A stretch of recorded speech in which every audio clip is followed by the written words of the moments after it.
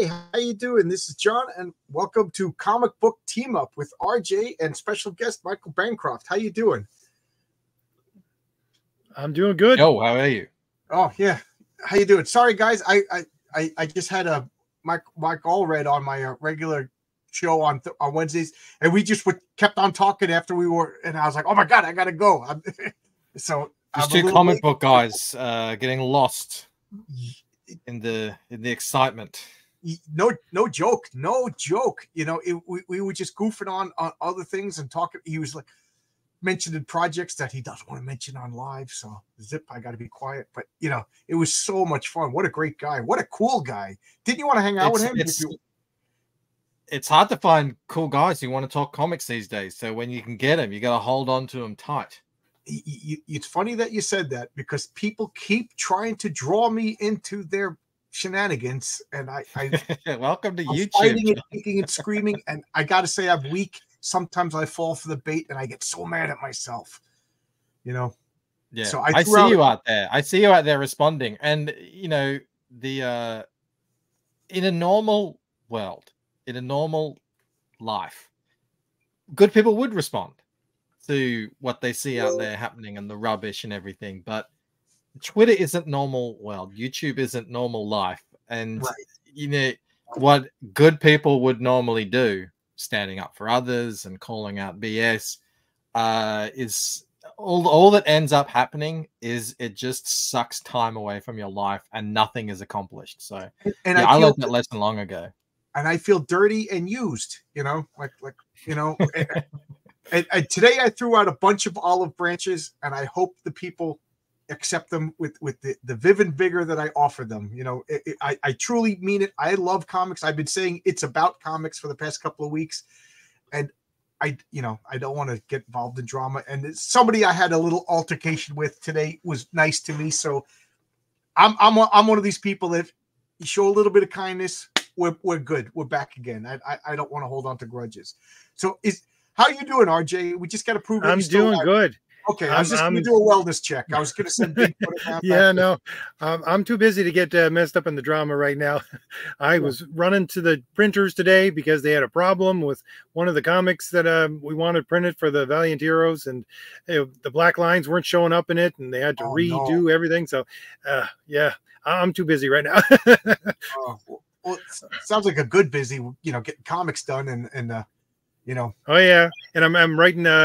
I'm working on another book, which is going to be, I think, published on my YouTube channel. We're going to put up subscriber tier, and we're going to, I think, publish it there.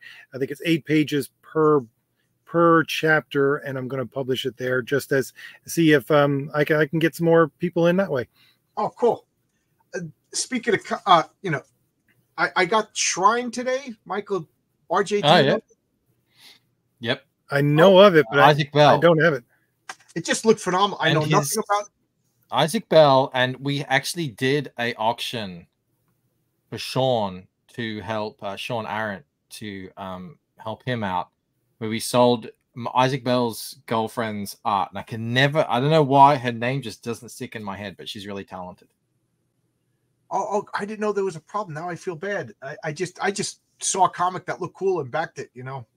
No, this was a while ago, and they're not involved at all or anything. It was just we did an auction because Sean had a you know, I think he had a death or something in his family, so we did an auction to help him out, and she very generously donated a piece to sell in that auction. So yeah. Oh, see, Mike Allred was saying that comic book people are the nicest people, you know, and I said that's because we're all big children.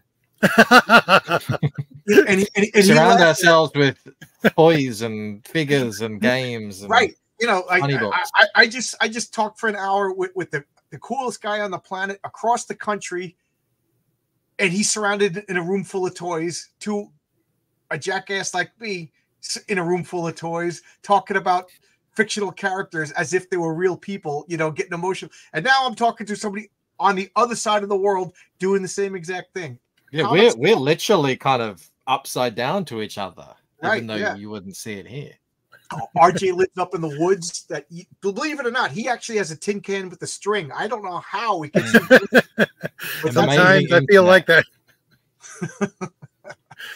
Yes. So I don't know. I just think it's a lot of fun. You know, comic books are great, and I don't know. Maybe I'm dwelling on this too much, but I don't want to deal with this guy doesn't like this guy and this guy doesn't like that guy. Who cares? You know, Batman can't beat up the Thing. That's the only thing that's important. If you say so. Uh-oh. Now bring it on. Bring it on. You think Batman can beat the Thing? Oh, you got a Beatles shirt? You're a Beatles fan? No, this is a threadless shirt. It's the Beatles as zombies. But I am a Beatles fan, by the way. Yeah.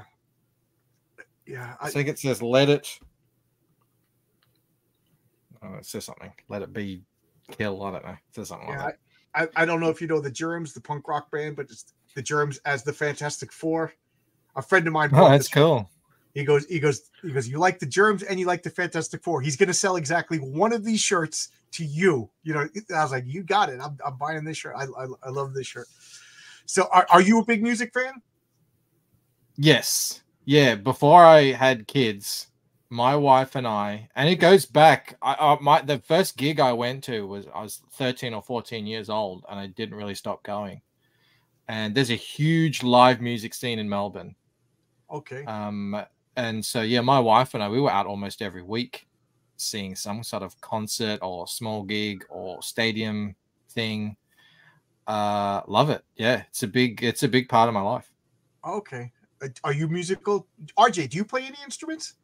No. Good heavens, no. Yeah, I'm the least musical person. I am tone deaf. It's all a mystery to me. I have no idea how anyone does any of it. I played the piano like for a year back in the day, and then my keyboard died, and I just never picked it back up again. Now I can't play anything. Lost it all. I took piano lessons between the age of 10 and 15, and then I literally went out and got a job at a supermarket. And I was like, I'm going to make money, you know. This practice, and that was. I'm still mad that I stopped doing that. I used to torture my music teacher by playing the wrong notes, and he was a World War II vet, so you know. Yeah, he started complaining about shell shock and covering his ears. I was with Mike Allred. He was talking about he had an art teacher that really inspired him, and this isn't even a joke. This is literally the truth. My art teacher told me that, you know, there's always football. So yeah, I have no musical talent, and I can't draw. So it's amazing that I get still, you know, comic books are my release. Then, you know, that's the only I need. Oh, if you ever need music, where do you live, Sound Engraver? Where do you live? Yeah, I had a music teacher, and I was the last when I was 10 to 15. I was the last student of the day, and I would go from 8, 9 o'clock, and you could just tell she was done. She was tired, and I would just be playing the wrong notes, and she's like, "Okay, all right, that was great. There's the door." You know, we didn't do anything. It's funny. It's funny you bring this up because there's a guy who reached out to me from my chat, Megatonic Audio, who's actually making music for the Lucent. Oh wow! He just wanted to. He's like, I make music. I loved your book. Do you mind if I make music? I'm like, bring it on. And it's been incredible. It's been amazing. You just don't really know, but it's complete. Like I said, it's a complete mystery to me. Lucent music would be psychedelic. Yeah, I was just about to say, he's making a sort of cinematic kind of music. It's almost like a score. Okay. And he's throwing these things at me, and I was like, oh wow, you really get it. Yeah, like you put this sort of childlike sound in there when she's looking at photos of her father when she was a child, and I was like, oh man, yeah, this is great. So yeah, he's been, obviously he's just doing it on the side whenever he can, but I'm loving receiving the new tracks. I don't know what I'm going to do with it, but we'll figure something out. We'll do something with it. But it's cool. I know Tonic Bowl, who does that comic Saving the World, he puts like little QR codes in the corner of the pages so you can scan it while you're reading it and it'll bring up a song. Just throwing that out there, I don't know. Back when I used to be on Webtoon, you couldn't do it just as a pleb like me, but some of the featured creators had the option where you could listen to music as you read these online comics. That was pretty cool. Maybe I could do that one day. So let me ask you this. People in the chat too, throw in your answers. We got a bunch of people in the chat. When you read comics, do you listen to music? For me, absolutely not. My music is the birds singing. That's about it. I'm in the middle of the woods, so I like my quiet. Yeah, well, RJ can't hold the comic book and crank that old. RJ purposely went, to go live in a cave in the middle of nowhere. So he likes the echoes of the pages turning and the bats. Oh, so you don't listen to music? Sometimes depending, like I'll put on some music while I'm listening to while I'm reading a comic. I don't know. I enjoy that. No. When we used to play games like tabletop, we would play Risk. We'd have these epic Risk sessions way back in the day, and we would play, World of Warcraft music and stuff like that. It was great, but not reading. No, I need, I believe that people's brains are wired differently. I have a really good friend, Shantan Jetty, who can paint and talk perfectly lucidly and amazingly with the painting at the same time. I don't work like that at all. As soon as I stream and color, everything slows down. Everything, the talking and the work. So I don't really do it very often. But people's brains work differently. What were you doing when you drew all those skulls? Now that sort of thing, if it's very tedious like that, and it's just drawing the same thing over again, eventually your brain does turn off and you can do whatever. But yeah, I can actually draw while music is on, but I do notice that when I get into the zone, I sort of forget that I'm listening to music. And sometimes I just work in silence and it's very peaceful. Well, I do put on RJ when I need to go to sleep. He has that effect. It's that dulcet rhythm. And then I wake up angry. I don't know why. SJWs. Communists. I dreamt about the culture wars again. Depending upon no music, if it's really engaging music, I don't know. I'll if I'm rereading like a classic story, I'll put on music because I don't, I already know the story. If I'm reading old Avengers from the 70s, I must have read that 100 times. So I'll put on music. But like a new comic that's like super dense that I really want to enjoy, I'll put on light music, because I want to concentrate. Now, I don't know why I'm thinking about this, but one of my friends was telling me that he has that aphantasia where he doesn't have any images in his brain. Yep.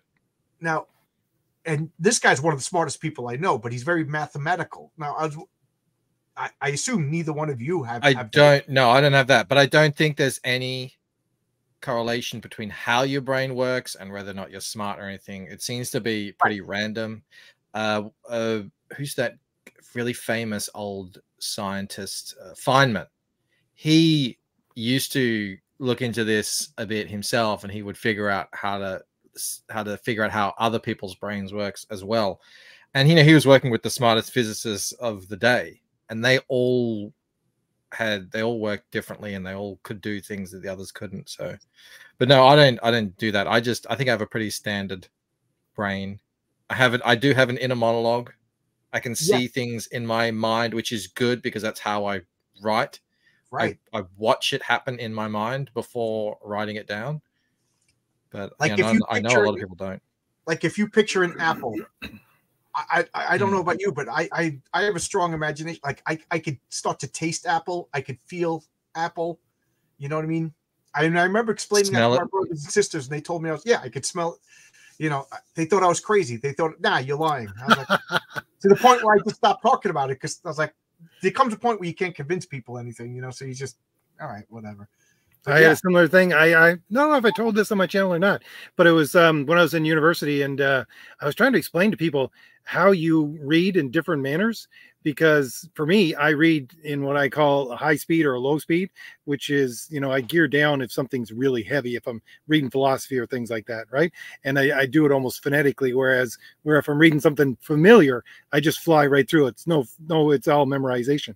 So I was trying to explain to the class, it's like this. And nobody knew what I was talking about. Not a single person. They're looking at me like I had two heads. No, I'm a slow reader. That's all I know. extremely slow reader. You know, and then like I'll read, and then I'm like, okay, so like this. What about inner monologues? About inner monologues, and then I start thinking about something because the sentence reminded me, and then I realized I read 4 sentences, but I didn't absorb it because I was thinking about it. So so I'll read the same page like 2 or 3 times because I want to absorb it. You know. Yeah, I think it's about 30 or 40% of people either don't have or have some limited version of an inner monologue. I read that. I don't know if that's true, but it seems to be something that keeps popping up where everyone's surprised. Vaz just brought up an interesting thing. Fast reading comic books is a crime. Do you ever find yourself, you just read a comic book too fast and you're like, I'm not sure if and you go back? Like, I was just listening to the Ink, what is it? You know, the one with Eric Canetti on it, the Ink something podcast. And they were talking about that, how some comics, you read them almost too quickly, but that they're sort of designed like that. They're very sparse on the writing. And I guess it's just for the, you know, depending on the comic. Some you read, you know, they're just naturally dense.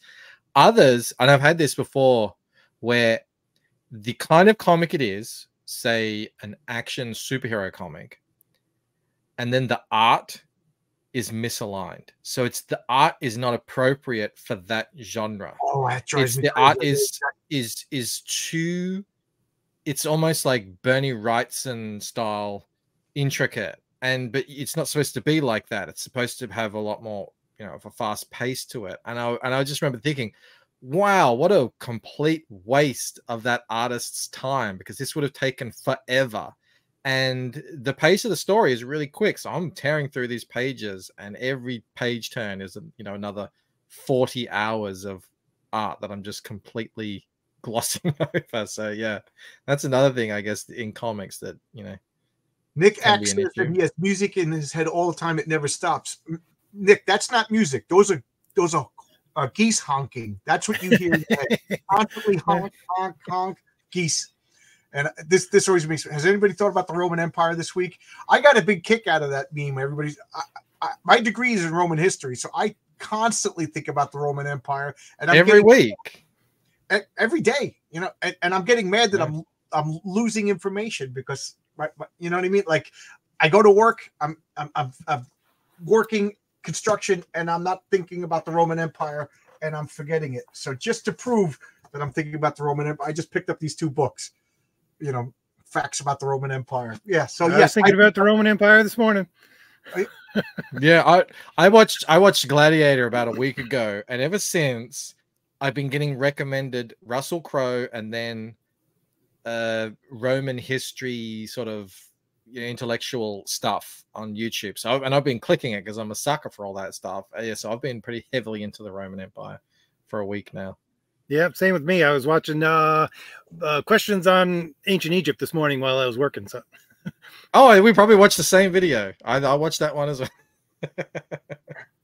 I know RJ's big into mythology. Mike, are you into mythology also? Oh yeah, and I've interwoven all of that into my story as well, big time. Yeah, I think I started learning about all that stuff in high school. We actually, in literature, the first year of literature was mostly Greek mythology. Yeah, I just found it so fun, and it's just been a kind of a pet interest ever since. Since then, learned more about like Sumerian mythology and you know, Roman and pre-Roman England and post-Roman England and all that sort of stuff. So yeah, I'm into all that. I mean, I'm not an expert, but no, I enjoy it. And I know you, RJ, you're into Celtic mythology. Yeah, well, Celtic and Norse and Roman and Greek. I mean, just all over Europe. But I don't go very far back into the Egyptian, and the Sumerian is a little bit outside my wheelhouse, which is what Michael is talking about for the Loosened. He has his characters there. I think in that mythology, is it not? Yeah, Gilgamesh. Yes. And Utnapishtim. Yeah, it's funny. I was just talking to my wife about, you know, she's talking. My wife is like rediscovered religion, and she's rereading the Bible, and we would talk about Noah's Ark, and of course, me being one of those guys, actually, so I'm talking about it, Yeah, well, and it's not only Sumeria; it's everywhere, all over the world. There's some kind of flood myth, and it's funny because I was just rewatching Graham Hancock talk about that, and I was like, that is so interesting that this flood myth and then the kind of rebuilding of society is present everywhere. It's really intriguing stuff. It learning about all that stuff and hearing about it really kind of sparks the imagination for me. I was about to say with the only mythology not the only, but the Celtic mythology I'm not very adept at, because I just have such difficulty pronouncing the names, and I find if I can't pronounce the names, I can't draw a connection. Like Greek mythology, Roman mythology, I guess as a European descendant, it clicks. And even Sumerian mythology, the names aren't too difficult to pronounce. But I find Aztec mythology I have like a better connection with. I can understand it better than Celtic. And my grandmother, grew up in Ireland.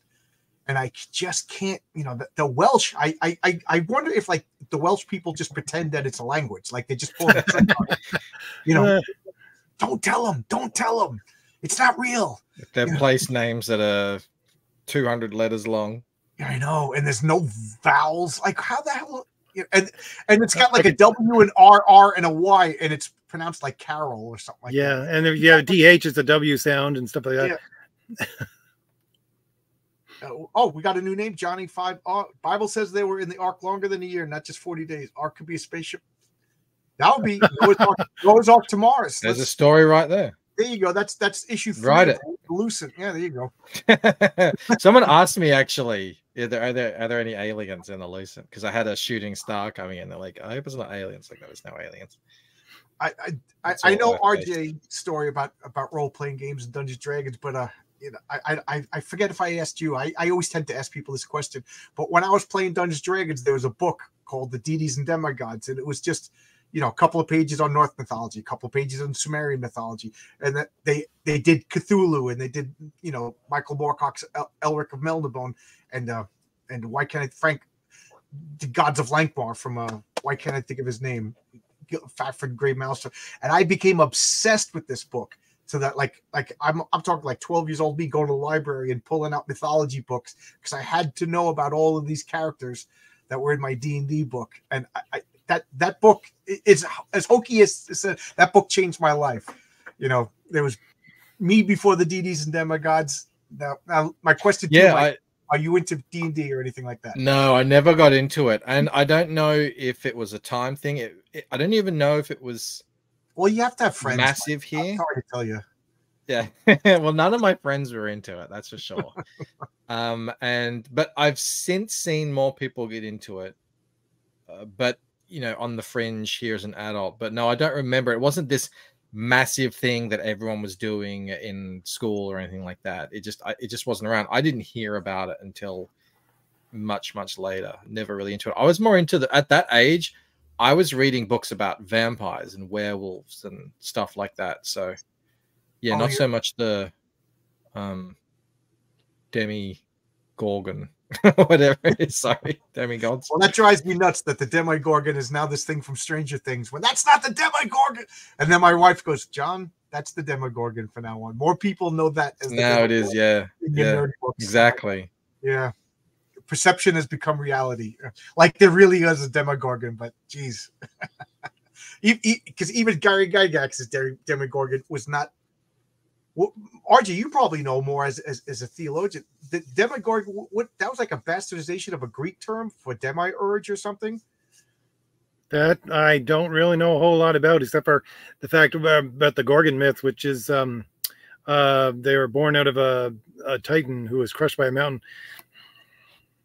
Yeah, the Gorgon, it means like shining eyes or something like that from Greek mythology. The Gorgons, they were the 3 Grey sisters, the Fates, the Norns. They always the hag, the maiden, the crone. That was all. Mm-hmm.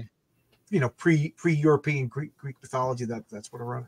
So yeah, this is a pretty heady talk. I talked Batman with Mike out, and over here we're talking philosophy and mythology. Well, that's the way I roll, guys. I'm sorry. That's what I'm more interested in at the moment, anyway. So okay, that's good. That's good. Out. And you said that you're putting Sumerian mythology into your book. You want to tell me more about that? Sumerian so I've got the most popular. So mythology. my book starts pre all that, pre-Sumeria, but there's hints in it that it's sort of like on the cusp of that civilization coming into being. And then in this book, the one I'm finishing up now, Painted Death, it actually starts with a 10-page, I guess, prologue. I mean, it's connected to what's happening in the story of Gilgamesh, going on his adventure, whatever, his journey to seek out the only guy remaining after the flood, Utnapishtim, the guy who's figured out immortality.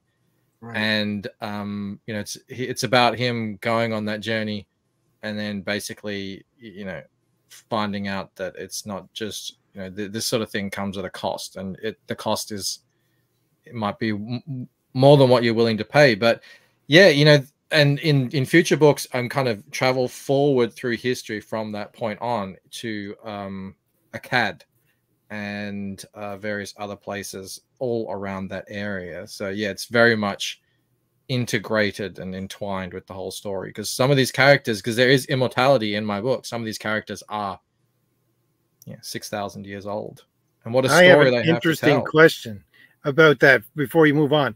Because of your color palette that you use, it would be very interesting to see what you would do with underwater scenes. And if I remember correctly, the Gilgamesh myth does have a fairly large section where he goes underwater to try to find this plant, which is something to do with immortality. I was wondering if you had any plans of putting that in the book.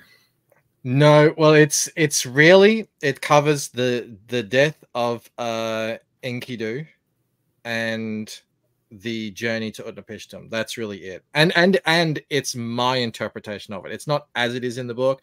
I take some things like in Gilgamesh, he meets actual people who are scorpions. Whereas what I do with when I integrate history, sorry, John, when I integrate history into the Lucent, I try to take the myth out of it and say, okay, what is the myth based on? Like all these, I want to present the thing that all these myths are based on something that actually happened. Well, what would have actually looked like? So instead of actual scorpion men, instead I made these big colossal statues of scorpions. And then so his journey to Utnapishtim, and then Utnapishtim makes him take a sort of a test to see if he's worthy to have immortality. That's kind of where it ends for me. It's just a little snippet. I'm of like two schools when it comes to like mythology and deconstructing mythology. Like the kid in me wants to see scorpion monsters. How freaking cool is that to see scorpion monsters? But I also love, I'm trying to remember his name now, but he Robert Graves, Greek mythology, where he breaks down what it probably was when he's talking about the centaurs. He's saying it probably was guys who were so good on horseback that the Greeks used to say, yeah, they're one. That makes sense. Yeah. You know what I mean? And then later on, the telephone game, they become centaur. And the original werewolves were guys who, like a tribe that killed wolves and used the wolf skins, and they had vicious fighting tactics. It kind of takes the drama out of it. But at the same time, like, wouldn't it be cool to make like a comic based on like realism? Like, I don't know if you know the comic Age of Bronze, where they did like a realistic approach of the Trojan War, no gods, what it really would have happened if it was real Greek history. And I love that concept, but I also want to see Greek Trojan War with Achilles and Athena and all these people battling. You know what I mean? I feel like there's been plenty of that. Like there've been plenty of retellings of all these old stories. I've got a story that I've built, and I love the idea of someone reading my story and recognizing these things in the world that they exist in. These are myths that exist in our world. And so when you read my book, there's always this feeling of this could actually have happened. This could be the history of the world I know. I'm not aware of this secret history of it. I like stories that do that. So it's just like it's all kind of, it happened, but you weren't just aware of it. I like to bring that into my story, and that's why I like to play with the histories and stuff. But also at the same time, it has to be grounded in.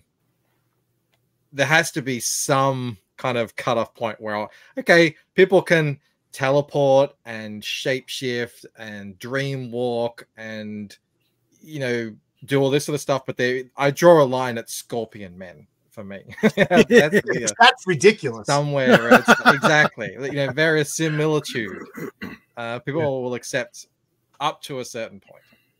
Like part of it, like when these historians, or whatever the term is, people who study mythology, when they turn it into like a real story, I do get a little disappointed. Like I think if Robert Graves said like Theseus went to Crete, you know, and went through the labyrinth and everything, and they're saying the labyrinth was probably just like a hedge bushes, and the Minotaur was like a statue to Baal, like that people were sacrificed to. Like you went in there and never came out because he was sacrificed. And I'm like, okay, that's actually kind of scarier, but it's less awesome than thinking of a monster guy running around with an axe, you know, and Theseus is fighting it, you know.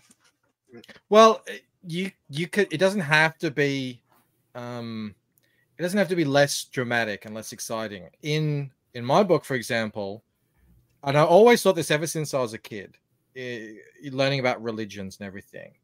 And, you know, so for me, you know, growing up in Australia, we learn about Jesus. And here's Jesus going around to all these places, doing all these miracles.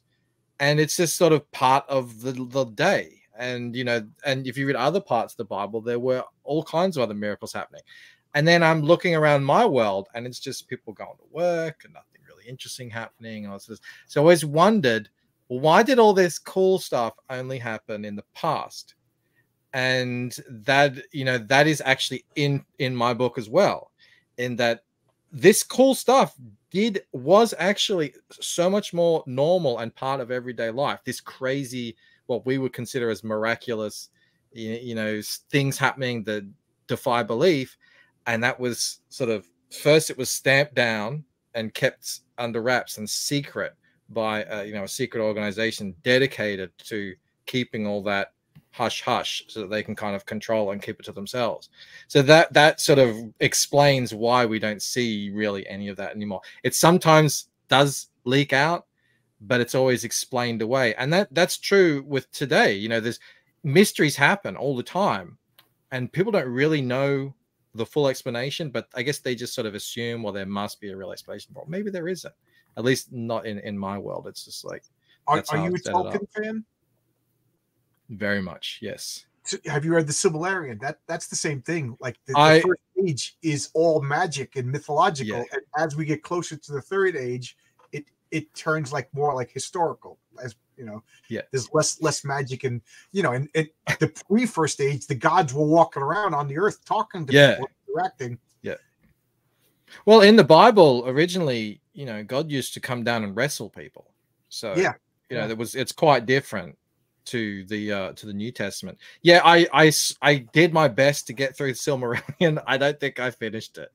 It was a slog for me. I mean, it's a tough younger. Read, but it's a rewarding read. Yes. Yeah. You know what I do now? I just watch a ton of lore videos. So they give you snippets on who the characters were, and it's someone else who's done all the work to go through all the appendices and the Silmarillion and all his letters and everything and his interviews to piece together, okay, who is, I don't know, Glorfindel or someone, you know. Don't get me started on Glorfindel. RJ, I don't know if I ever asked you, are you a Tolkien fan? Yes, well, again, my brother was the huge Tolkien fan. He read everything, and he would just leave the books lying around. I tried to read the Silmarillion, like time and time again when I was a kid. But now I got friends who are like my brother. They can just quote the entire thing for me. So if I have a question, I just go ask them. Yeah. I just remember like one of my friends was getting mad at me, like, why didn't the Eagles just fly to Mordor? And I didn't really have a good answer other than it ruins the story, you know? So I was like, all right, it's time to read the Silmarillion. And then I remember it must have been like 2 years later. I just sat him down and said, this is why. He's like, you did research for 2 years? I was like, yeah, I'm not the kind of crazy person. Yes, exactly. Just so I could like Gandalf did, just went off and researched the ring for a couple of years. It was funny because before I read the Silmarillion, I didn't have a beard. And when I was done, I looked at I was like, oh my God. You're John the Grey. Yeah. I've transformed. So Sound Engraver is fascinated with your mug. Is that popular? I saw that. I got this in no, it is not. No, it's the exact opposite in Australia. Yes, it's please tread on me, actually, in Australia. So no, I got this at a Bucky's in St. Augustine when I was over in Florida. You're doing the Comic-Con. Yeah, we were on our way, I think, on our way back to the Tampa Bay. So we stopped at a Bucky's and I saw that and I was like, I gotta have that. When we drive, my wife's like, oh, Bucky's, you know, like she doesn't even care where we're going as long as we're going to a Bucky's. It was great. Do you have? It was amazing. I got so much stuff. What's that? Do you have anything like a Bucky's in Australia? No, we have 7-Eleven. Yeah. No, we have nothing like that. Everything is bigger in the States. Everything. Yeah. Well, and anything that's big here, it comes from the States. People don't realize how big, like outside of America, how big the states are, you know? Like, yeah, I had that feeling entering, and I think I think, because I don't think I've been to India or China. I've been to Hong Kong, but it's the country that I was entering. It's like there's more people in this country than any country I've ever been in. There's more people in Florida than Australia. Yeah, probably. There's 25 million Australians, so I don't know how many are in Florida. But it's 25 million in Australia over about the same sized land, at least the continental US. Right. And don't like 90% of them live on the coast? Yeah. Yeah. Like it's actually not on the coast. It's on the bottom right. So from the south to there of the coast. That's about 80% of the population. There's a couple of other spots on the coast and over in Perth, and then the rest is very scattered in the middle. It's not many. Yeah, before you mentioned you learned about Jesus in Australia, I got to ask you, does Australian Jesus, instead of turning water into wine, does he turn water into beer? Some lager? No, yeah, no. It's the same Jesus. I know Canadian. It's funny, it's funny. They never Aussified Jesus. I've never seen that, because I've seen in the States, that Jesus where it's like, hey, like that. Well, I've never seen like a Jesus with looking like Steve Earle or anything like that. Yeah, that's what's his name, Kevin Smith. From his movie. The buddy Christ. Yeah, I would just love to see a buddy Muhammad. You'd never do it. Yeah. Yeah. You gotta go live like RJ if you do that. Yeah. They'll never find you. I guess my joke cut out. Canadian Jesus turns water into maple syrup. Yeah. I would appreciate that. I do like some maple syrup.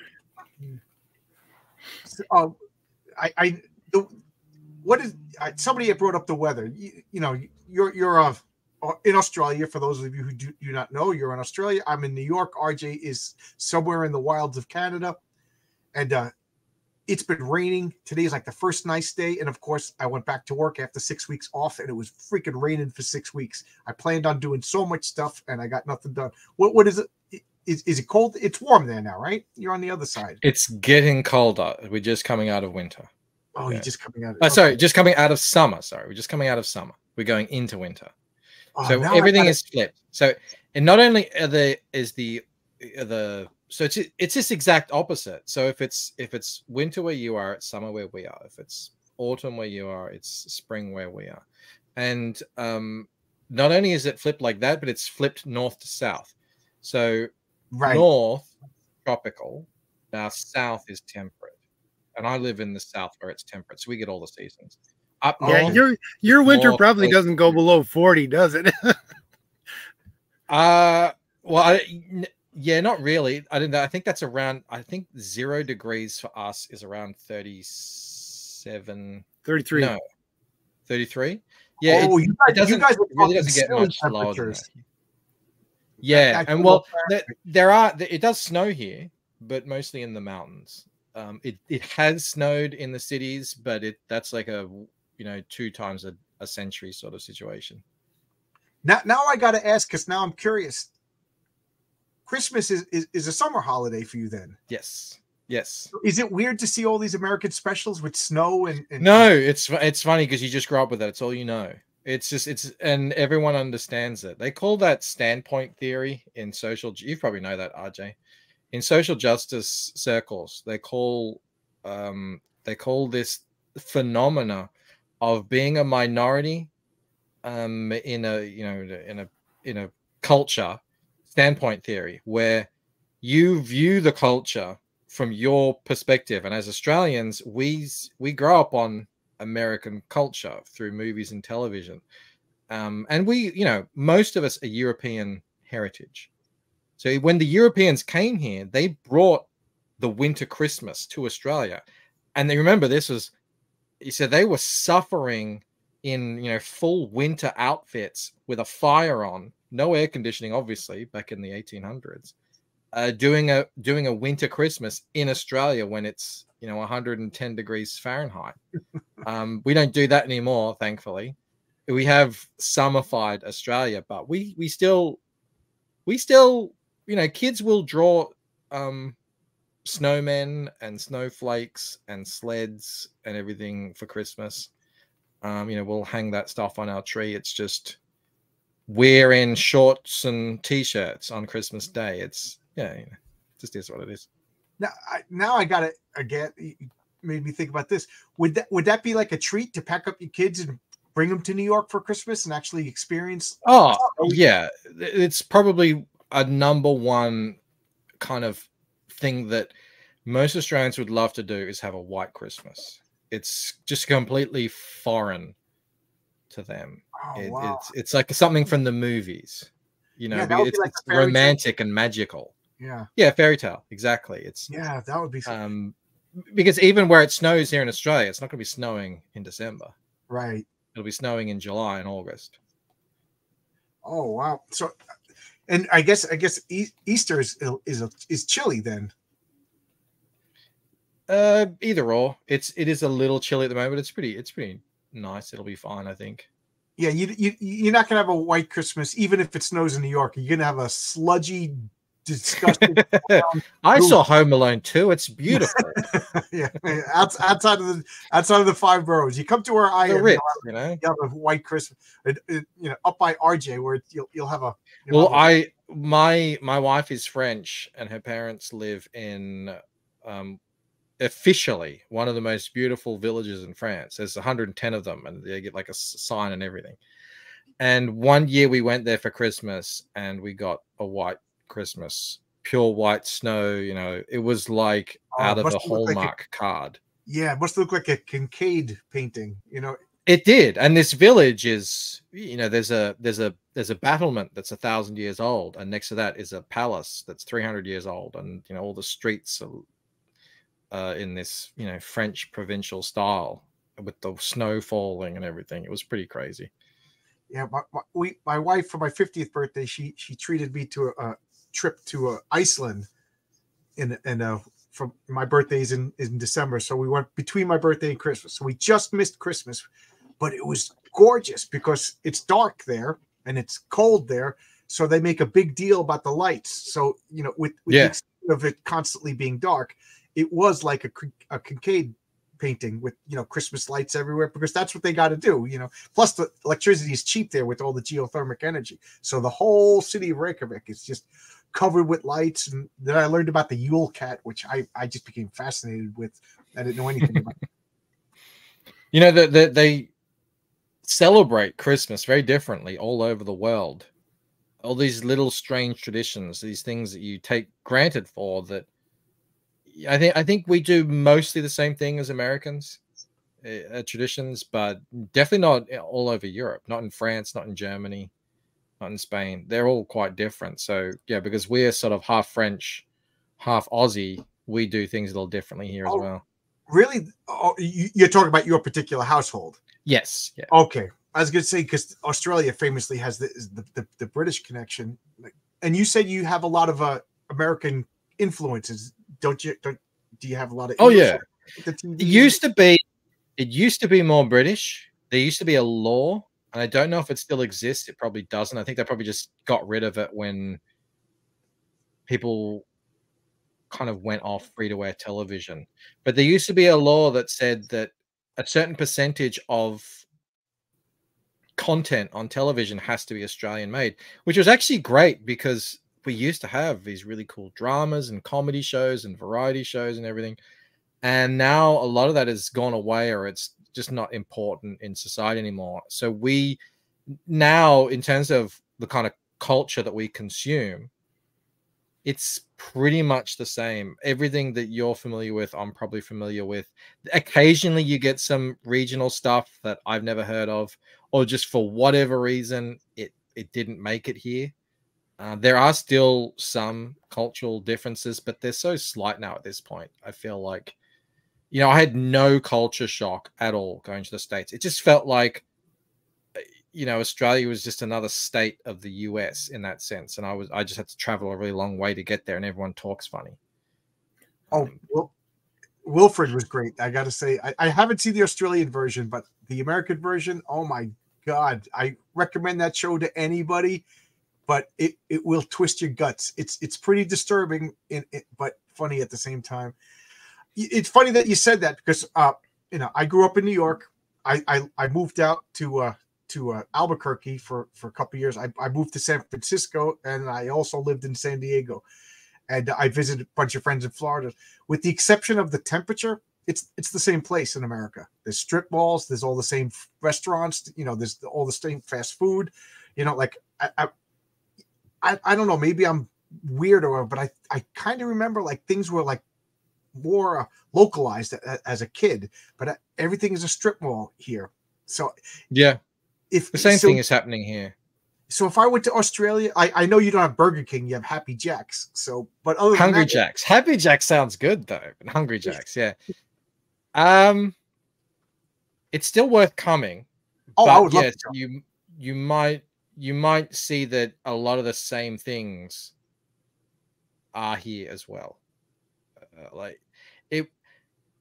I mean, obviously, yeah, we do have slightly different things, and actually, that's a really fun kind of whole subgenre on YouTube of Americans coming to Australia and talking about little quirks and idiosyncrasies and stuff like that.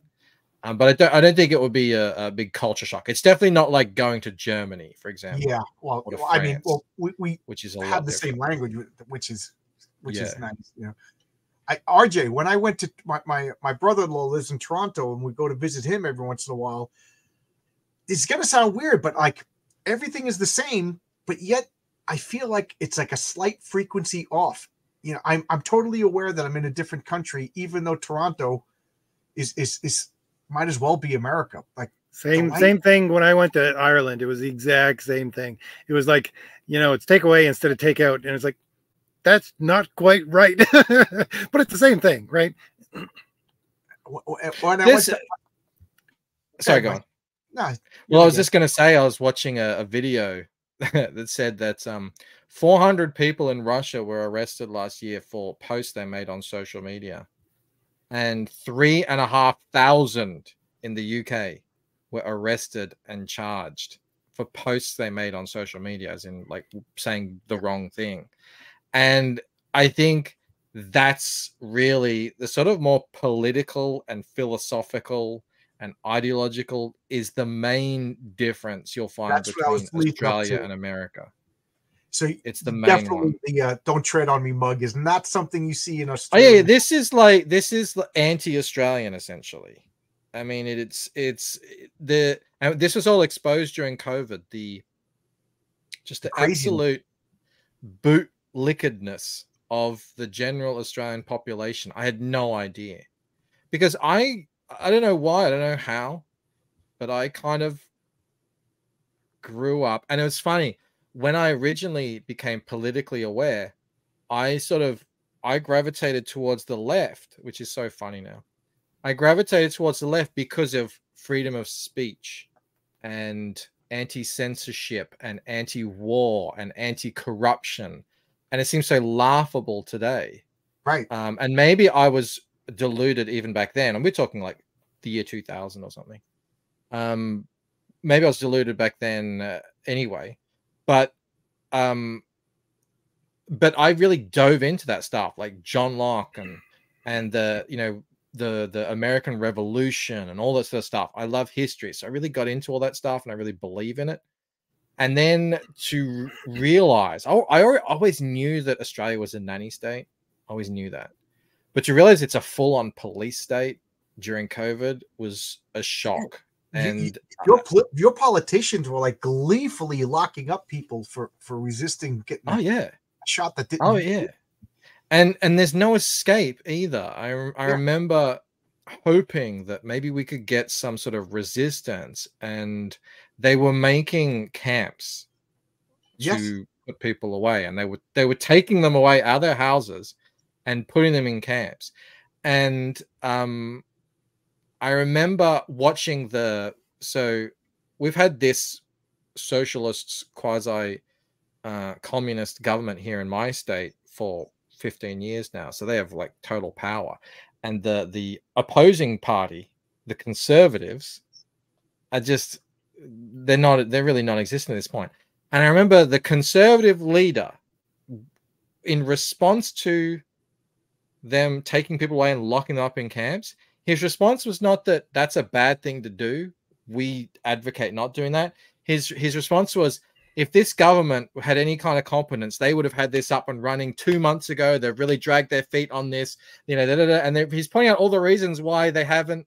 They're not running the camp competently. And I'm like, this is how are you going to vote for? Like, it was absolutely crazy. And your buddy New Zealand, they were even worse from what I read. Yeah, it's really disheartening. Yeah, pretty nuts. To see over by RJ up in Canada, and my wife, she says that Canadians aren't political by nature. She says, we're kind of like, just who cares? Well, let's vote, let them deal. So she's actually been losing friends back in Canada because of like her stance with she's like, I can't believe this, locking people up, forcing people to get. It would be one thing if you got this shot and boom, it stops, but like it doesn't. I don't know. I'm probably saying more than I should be saying. Well, I understand completely, and it was a crazy, dark time, but I found out so much about the country that I'm living in. My country too. And RG's country. And yes, Nick X, you already jumped the gun. I'm inviting myself to Australia. Yes. Come on, we'll have a barbie. There's no shrimp on the barbie. It's more like snags, which is sausages. Oh, okay. Yeah. You got me at snags. I can't eat shellfish. I wanted to bring this a little bit back into comic books and maybe a little bit into the drama, but I looked at like this whole Comicsgate and everybody as like the French Revolution of comics. Like we got away from Marvel, we got away from DC. Yep. I can't help but feel that we are now in the the Reign of Terror era of the French Revolution, where we're all Marat, like trying to cancel. Like we can't get them killed because we've evolved, but we can destroy them. Like I never heard of this guy Piscator until a couple of days ago, and he may or may not be disgusting. I don't know. I'm not following it. So if anybody, I'm not sympathetic to the guy. I literally don't know because I don't want to know. But the glee in some of these people's posts in their eyeballs when they talk about it on YouTube, I can't help but think of this guy sitting in the bathtub writing letters to get people killed. This, and I don't like it. Like if this guy is a piece of garbage, which he may be, I don't know. Again, I'm not following it because it hurts my stomach and I don't want to know. Let the authorities deal with it. Like, just, I don't know. Why do we talk about this? I know it's human nature, but I don't know. I want to talk Mike Allred about, like, could Batman beat up the Thing, which we all know he can't.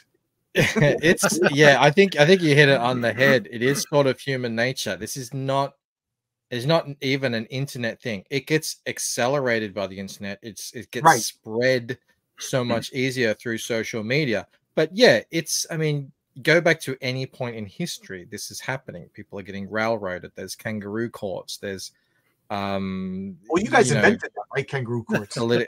Political smear campaigns. In 1984, you know, there was the 2 minutes hate.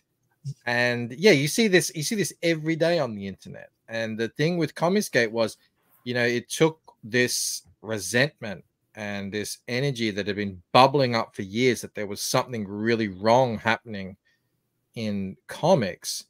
And, you know, everyone sort of moved forward with that. Fast forward, what are we, like 7 years? It's become pretty clear that a lot of the energy surrounding it is not as much focused on the comic books, that are either the critique of them in Marvel or the creation of them, but it's gained its own steam and momentum, right, in and of itself.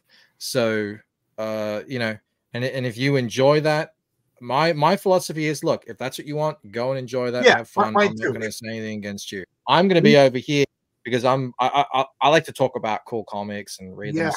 That's what I'll be doing. I kind of strayed in this conversation from comics because I kind of got fascinated with the Australia Christmas and things I never really thought. You know, it happens every time I go onto a stream, which is good. I really like doing it because in as much as I complain about it, I still love my country. I think it's a fantastic country full of mostly fantastic people. And I think you should be patriotic and love your country, you know, but there's a difference between loving your country and loving your government, you know. And I do think, I remember, like, somewhere around 15, 16 years old, I started to have this disconnect of, like, oh, government isn't like this great thing. Like, you know, I went to a Catholic school. You got to it sooner than I did, so well done on that. You know, I've never been a joiner. I've never been a joiner.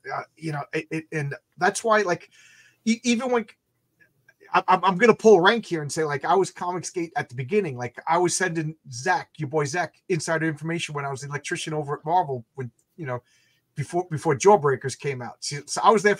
But even then, I started to say, I don't like this label, because now this label forms a team, and then the team forms rules, and then the rules, you know what I mean? Nick Recader's talked about this a bunch, that anytime you get an online community, you get the good and the bad with that. And there's, you know, inevitably an in-group and out-group forms, which can be fine if it's benign. But if ever there, you know, becomes a sort of a dogma attached to it, you know, it's a mob kind of forms up, that can, you know, it can go awry. And I think we've seen that play out here and there. People getting unfairly smeared as one thing or another. But again, that's sort of the downside to it all. There has been a lot of upsides to it in terms of, you know, cross promotion and coalescing people around an idea and stuff like that. I've always been of the mind, take it or leave it. I've never been you got to be CG only kind of guy. And even when that was really kind of a popular idea, which was sort of around the kind of war campaign time, I was never for that. I always wanted to hang out with people who love comics, whether you say you're Comicsgate or not. It didn't really bother me. You know, as long as you're not, like, openly hating me because of my associations, then you know. I was on a panel on Monday night, and I'm not mentioning names because that's not what it's about. But somebody asked me, "Do you think this guy's comic is going to be any good?" And it's somebody that's, you know, somebody that's been badgering me online. I'll leave it at that. And I said, "Well, I hope it's good."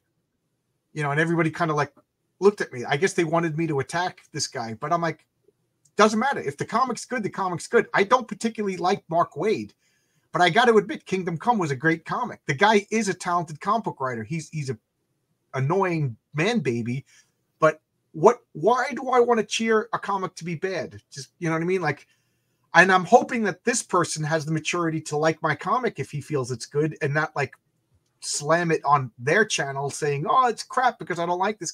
But if this person, again, I'm not mentioning names, puts out a comic book that's actually pretty good, I will invite them to come on my channel, because it's about comics. It's not about the personalities. You know, I'm already biased towards your comic, Mike, because, you know, it looks good and I've already talked to you, you know what I mean? So yes, I'm human. A little bit of human. Well, this is the YouTube thing. That's what happens when you sell comics on YouTube. Is you sort of, it's the old salesman thing. You know, you're not selling the thing, you're selling yourself. Absolutely, yes, and I agree with that. And so there is a lot more of that happening on YouTube than anywhere else in any other social media. It's more people who are supporting a person rather than the book, which can be a good thing. If it draws people to buy something that's really good that they otherwise wouldn't have gotten. But it can also end up being a negative thing if it means that a lot of people's introduction to comic is a really bad one. So you know, I've always advocated that the only way we're ever going to make any kind of difference in this cultural war, or whatever the landscape, is if people start putting up really amazing books, because that's what moves culture forward. That's what happens in music. You know, it wasn't the crap bands that led the kind of musical taste and everything of the last 100 years. It was all these amazing bands that came up. You make a really excellent point, and I'm starting to feel a little guilty that I haven't been talking about comics in the past hour that much. So what are some great comics that you like? You know, some indie comics. Well, just 1 second there. I gotta take off because my stream was supposed to start 5 minutes ago. Oh, okay. So sorry, left bail. I'm not talking about Valiant then. Yeah. Okay. You go ahead and bash my book while I leave. No, I will see both of you later. Thank you very much for having me tonight. Thanks, RJ. And I'm sorry if I'm using a word in edgewise. I'm turning into such a blovicator. I'll use the word Mark Allen. But yeah, I just got this the other day. Silence Do Good. It's about a 19-year-old Benjamin Franklin. You know, it's a part of my own American history that I didn't know about. I mean, yeah, it's science fiction, but the whole he wrote letters in his brother's newspaper under the pen name Silence Dogood as a 40-year-old woman, widower, to critique society. So I laughed when I read this. I said, oh my God, Benjamin Franklin was the first American troll, and trolling is now an established American tradition. So, you know, he was a troll. But yeah, so would you recommend, what comic do you have to recommend? Any indie comics that you've read that you just don't think get enough love? And no fair mentioning the Lucent right now. We all know that's great, and it's gonna be great. Well, a lot of them are getting love. I'll shout out Battle Brick Road by Eric Weathers, which is a fantastic book based on it takes the idea of the Wizard of Oz. So you don't have to like the Wizard of Oz. You just read a good story, but it takes that idea and it's like, let's give them guns and put them in this sort of strange technological futuristic world and have at it. And I'm not normally big on adaptations like that, but this one and this isn't only because I'm a friend of Eric Weathers. Zeb, who I don't know if I've met, is a fantastic writer. He's building a great world there. And I'm expecting really big things out of the second book, which is still funding at the moment. I read Bronze Star by Mike Barron. You can't go wrong with Pat Broderick. Phenomenal. Yeah. And I'd never known Pat, his art. So that was my first. Comment. Oh, excellent. Yeah. And that was an amazing book. What else have I read recently that was really good? Oh, I read my first Aaron Lopresti book. I read Wraith of God, which was I was so kind of in awe of. Yeah. The art and the story, and he's a really good writer. That's what I love to see.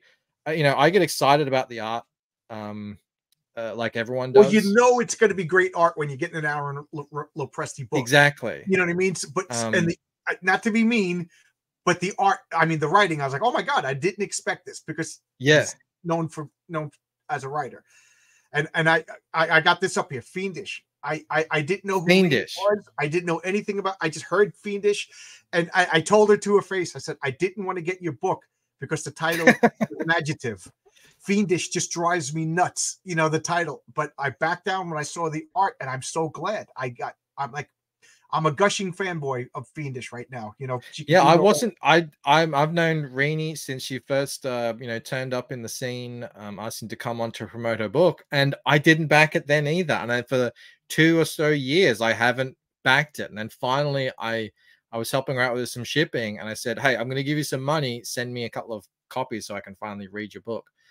And I agree. The first book was solid, not great, and then the second book just. I was just completely blown away that she had advanced so much. And now I'm really looking forward to what she's going to do with that world. I didn't get the first book until the second book came out, so I kind of forget which one happened and which, you know what I mean? Because I read the book sitting. And I again, I'm a Tolkien fan, so I love the whole world building. Yes. I love that she's making up her own language and everything. And I love that she's using her own races. So it's like, you know, like I read Elf Quest. I'm like, that's not how the elves work, but I like it anyway. You know, but by Wendy Peeney, it's if you're going to use elves, Tolkien defined elves in my mind. You know what I mean? So if I write a fantasy book, I can't use elves because they have to be different, and then they're not elves because whatever. But I love that Renee made up her own races and like she didn't back down from sensitive topics. I was really impressed. That part really hit me harder than I thought. Yes, I would be reading her book.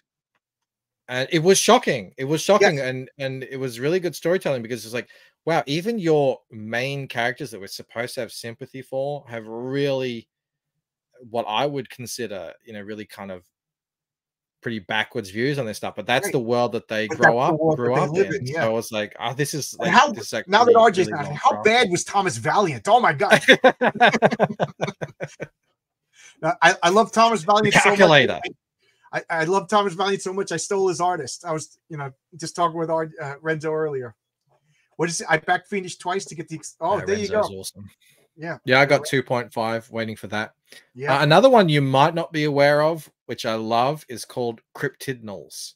It's by a team down there on the border. So they're sort of, I think some of them are in Mexico, some of them are just right there on the border. Cryptidnals. I think most of them are in America, but it's called 656 Comics, and they've done a bunch of titles, but the standout one for me is Cryptidnals. They originally crowdfunded it as the full thing, and now they're releasing it, you know, through the direct market into stores as individual issues.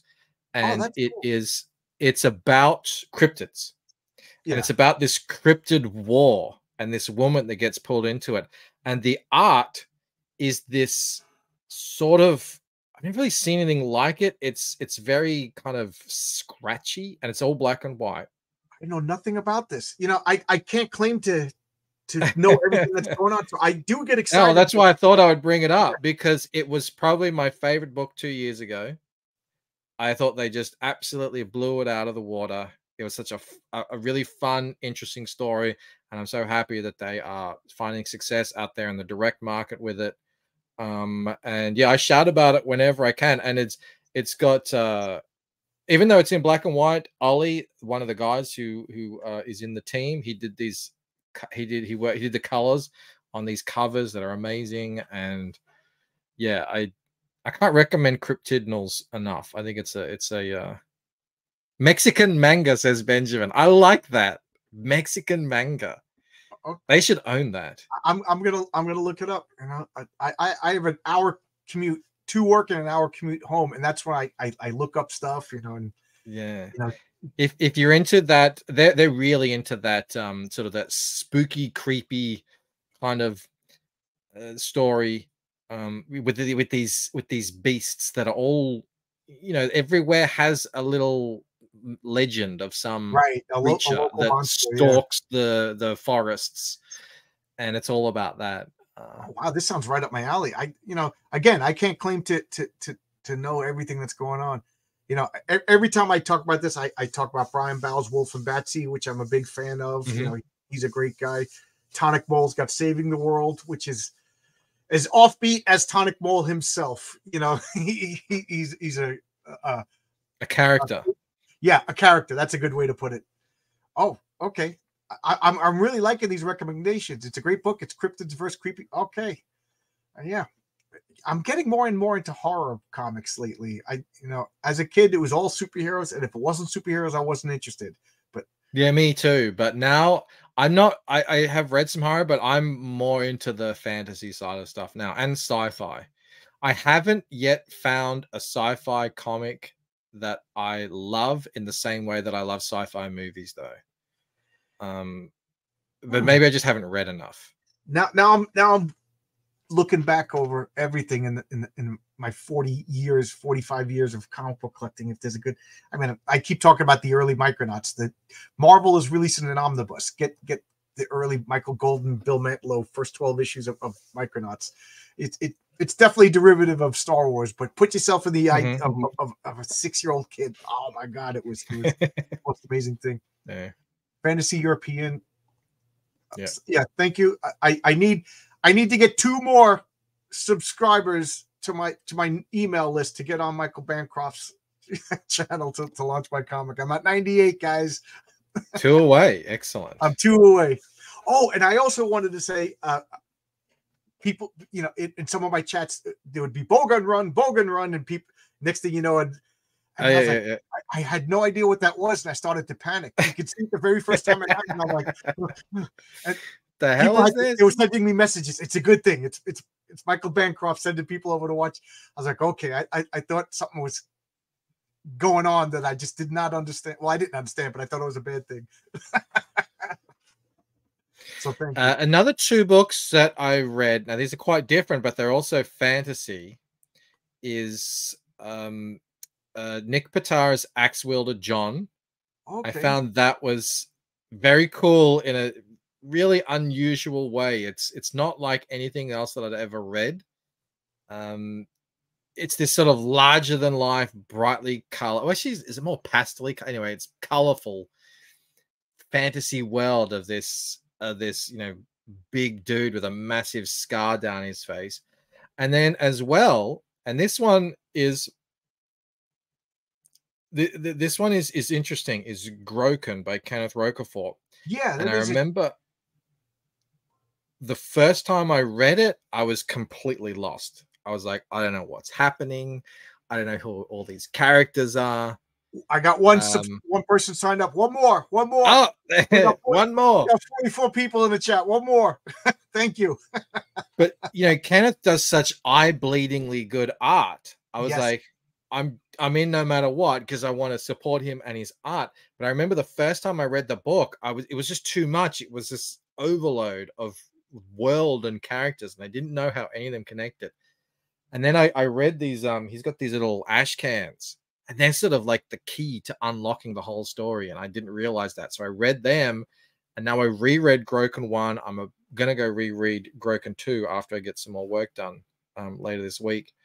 And I'm all in now because I actually feel like I know the world a bit now, and it is just like a bit like with Rainey. He's creating a whole new world, right? New, I don't know. Are they races? Are they beasts? I don't know what they are. They're weird. It's like the Dark Crystal, and those old 80s fantasy movies.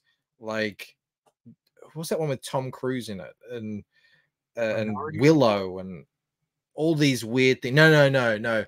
The one with the devil, that big red devil. I can't remember the name of the Legend. Yeah, it's stuff like that. But it's new. No, it is Legend, but I thought Nicole Kidman was in it. No, and I was gonna. No, that was Days of Thunder. I was gonna ask you if you could take her back, please. She's overstayed her welcome. It's gotten a bit weird, hasn't she? Yeah. Oh, every time my wife and I go to the movies, she does this like intro, like welcome to AMC theaters. She looks like, oh my God, so much plastic surgery. You know that last scene in Close Encounters of the Third Kind when it opens up and the aliens come walking out? I swear to God, they're all related to Nicole Kidman. And she's very tall too, I think. So it's sort of it's just like, like I saw her in Australia. Did you ever see that movie Australia with Hugh Jackman? No. And that was when I was like, I think this is probably the last time I'm going to watch Nicole Kidman. She's looking a little Yeah, she looks. unusual. And It's that was 20 years ago.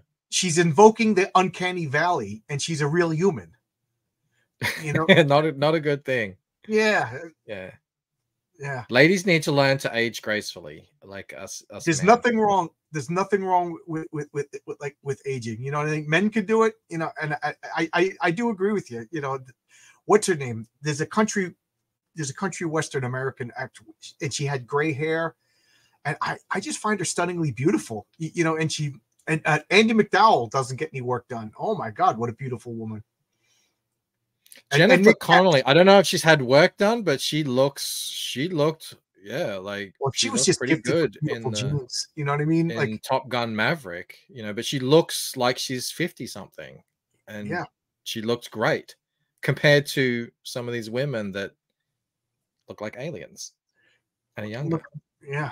So anything you want to say? It's 10 o'clock here, and I gotta wake up for work at 4:30 in the morning. So Just if you haven't yet, go check out The Lucent at thelucentcomic.com. I've just finished all of the line art finally, and I've got about 20 pages left to color, but they're all of them about 80 to 90% finished. So we're looking at starting fulfillment in a couple of months. So that was my next question, because I'm embarrassed to admit I missed your first campaign, so I pledged, you know, for the catch up tier or whatever you want to call it. So I can't wait, because when you tease the art, and then I forget that you're doing it all, and my first reaction, I actually wrote this out on Twitter a few times. Who's your artist? That guy's, oh yeah, he's doing it himself. You know, so, yeah, it's I'm the everyman, and so that's why things go a little slower right. over in Lucent World, because I can't stack artists. You know, I can't have someone working on different things at different times, because it's me, and I've only got one good drawing hand. So yeah, but very good, very close now, very exciting, and yeah, I can't wait to sort of get this thing out there and see what people think about it. Yeah, looks good. Can't wait. I'm excited. But thanks a lot, everybody. Oh, come on, one more. I need one more. Here we go. Don't make me beg. Don't make me beg. But it'll happen. It'll happen. I'm just teasing.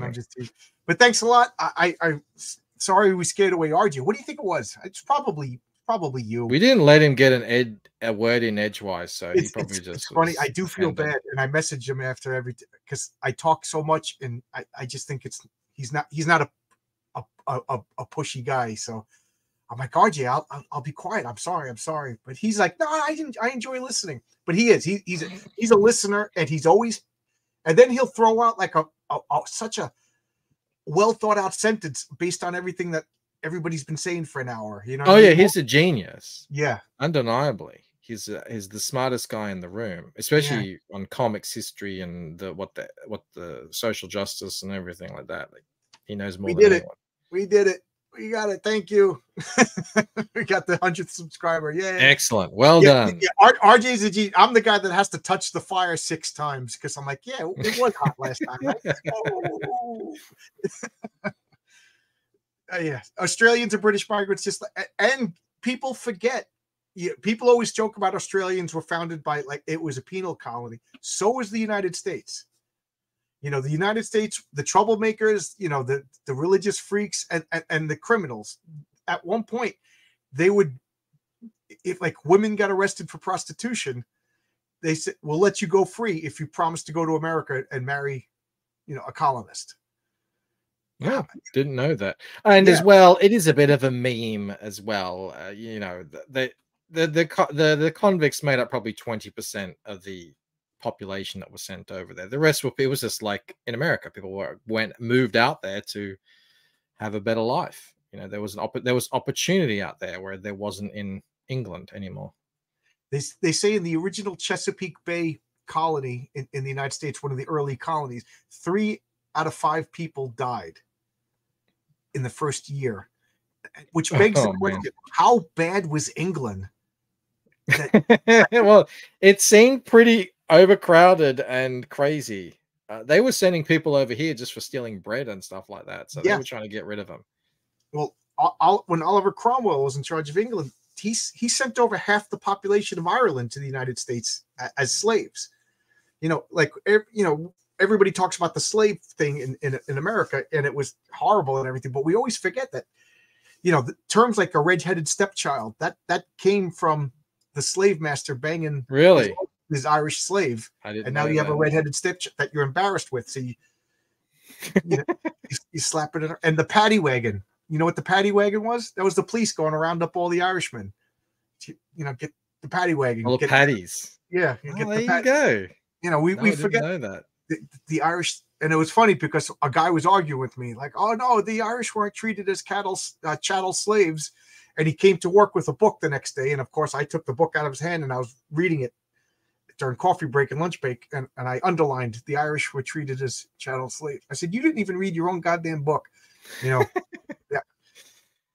Hey. You know, not that we're better off because we were also bad to the white people, but the point is, you know, America was founded by the refuge of Europe. You know?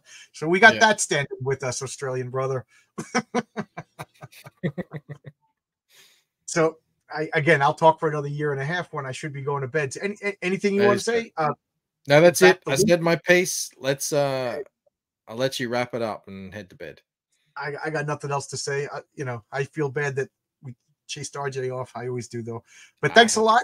I can't wait to see your book. It does look outstanding. All kidding aside, whenever you post art, I'm like, oh man. And I check. Did I forget to back this? Because sometimes I think I back stuff, and then I see everybody's getting it, and I'm about to write an angry email. Where's mine? And then I realize I never backed it. Well, you know, the good thing about having a store is whatever I have, it'll be there and it'll be available to buy whenever you want it. So there you go. Even if you do miss out, you're about to get it soon anyway. I'm trying to look at your link. My moderators left. Oh, here we go. And we'll leave at this. Check out the lucidcomic.com. And thanks a lot, Michael. Always a pleasure to talk to you. I really enjoy talking to you. You know, too. You're a refreshing pleasure in what has become a crazy hobby these days. It's a mad world out there. Yeah. Unfortunately, you're right. All right. But thanks a lot, everybody. Bye-bye.